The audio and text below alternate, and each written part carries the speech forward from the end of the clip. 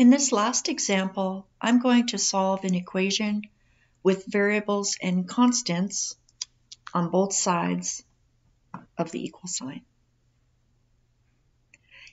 Here we have 8x minus 15 equals 7x plus 3.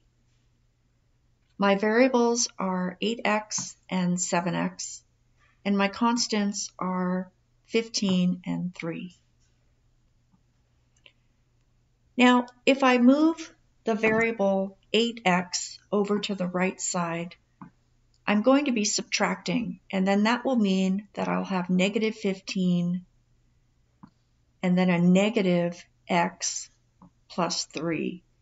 Now, one thing to consider is that if you can avoid having a negative coefficient with your variable, do so, because then you'll have to divide out that negative. So instead of moving this 8x to the other side, let's move the 7x to the left side. Then we'll have to move this negative 15 to the right side. Let's start by moving 7x to the left side. Let's subtract 7x from both sides. We're going to be left with 1x or x. Minus 15 equals 3. Then we can add 15 to both sides.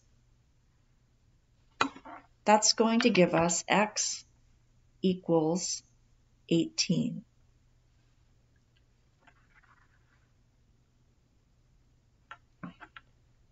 Now, another way to do this is to do the switching at one time.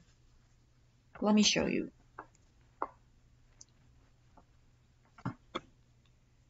We're going to move this 7x to the left, so we're going to subtract 7x from both sides. Then we're going to add 15 to both sides. 8x minus 7x is x. This is going to cancel. This is going to cancel, and then we're left with 18. Now let's go ahead and plug in 18 for the x to see if this is the solution. Here we have 8 times 18 minus 15, and we want to know if that is equivalent to 7 times 18 plus 3. Now, I don't know what 18 times 8 is, so I need to figure that out. 8 times 8 is 64. 8 times 1 is 8, plus 6 is 14. So 144 take away 15. 14 take away 5 is 9. And 3 take away 1 is 2. And then a 1. So 129. Now, is that going to be equivalent to this side? Well, let's go ahead and multiply. 7 times 8 is 56. 7 times 1 is 7, plus 5 is 12, plus 3. 126 plus 3 is 129.